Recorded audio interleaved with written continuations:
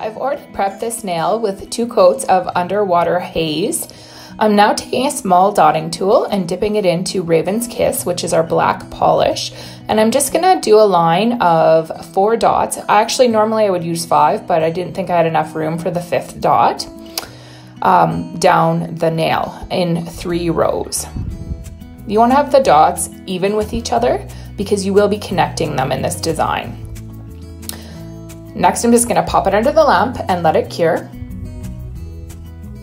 Now that that's cured, I'm gonna take my striking tool and I'm just going to create little C's to connect my dots. Now I don't want to do every single one, I'm going to alternate.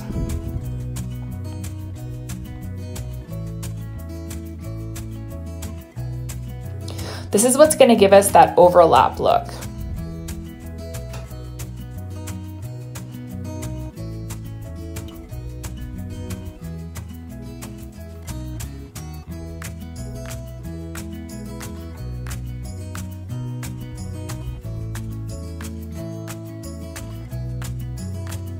And if you aren't happy with the line, you can always wipe it away with a cleansing pad.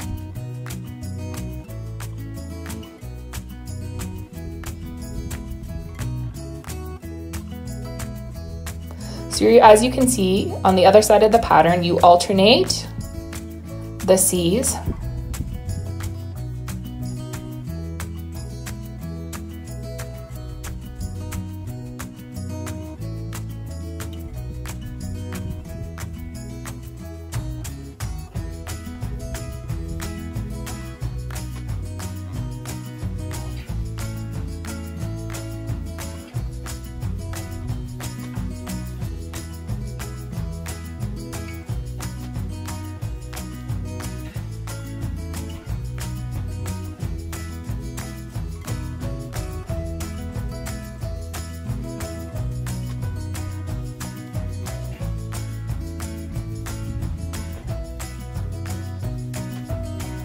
You could omit doing the side of the nail, especially on your own fingernail, because nobody's really gonna see that.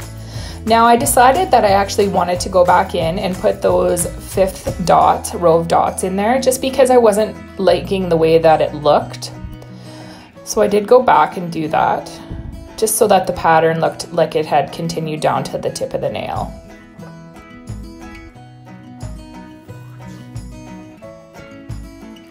Now I'm gonna pop it under the lamp and let that cure. Next, I'm taking some Evening Storm mixed with some Clearly Frisky and one of my bigger brushes, and I'm just gonna create some shadowing at the tips of the C's. This kind of gives it that 3D dimension.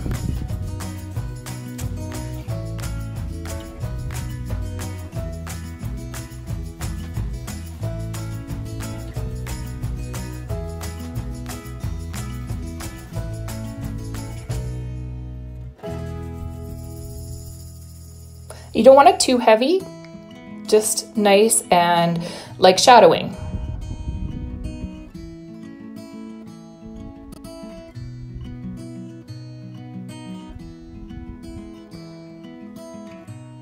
Now that I've done that, I will cure it. Now I'm taking my long striking brush again and I'm using some Lovey Dovey just to give it a little bit of definition around the C's. You want to make sure that these lines are very, very thin. If you put the white on too thick, it takes away from the accent and looks really thick and gaudy. It doesn't really give it the definition that you're looking for.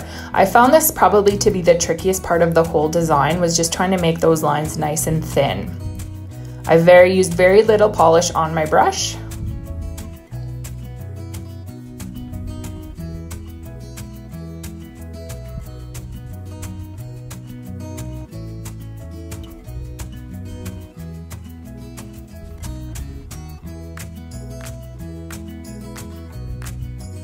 I'm gonna pop that under the lamp and give that a cure.